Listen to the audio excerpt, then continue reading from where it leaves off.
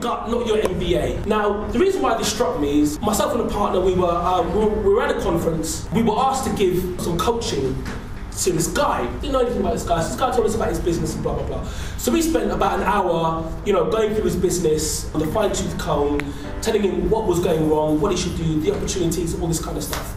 And he turned around and he said, you know what? He said, I'm completely blown away by everything you guys have just said, because nothing that you've said to me just now did I learn in my MBA. And we were surprised, we were really surprised. So I did some more research into that, and it's a bit of a common theme. And the suggestion is that, and I'm sure that places like the London School of Economics and London Met and people who champion MBAs, I know that they're looking at this a bit more closely now, but traditionally, MBAs do not set you up to run a business. They set you up to run in a business. You're a master of business administration, you're not a master entrepreneur, and there's a stark difference. So traditionally, because entrepreneurship wasn't a viable option to employment and employability as it is today, the requirements in an MBA, it didn't have to have those elements within it necessarily.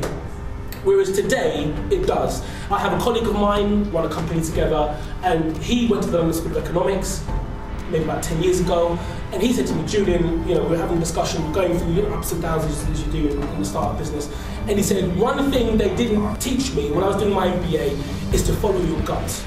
And he said that the most critical decisions that he's made that have led him to growing the business and they came from his gut. They didn't come from a book that he opened and looked for the answer. It came from a gut feeling that he had.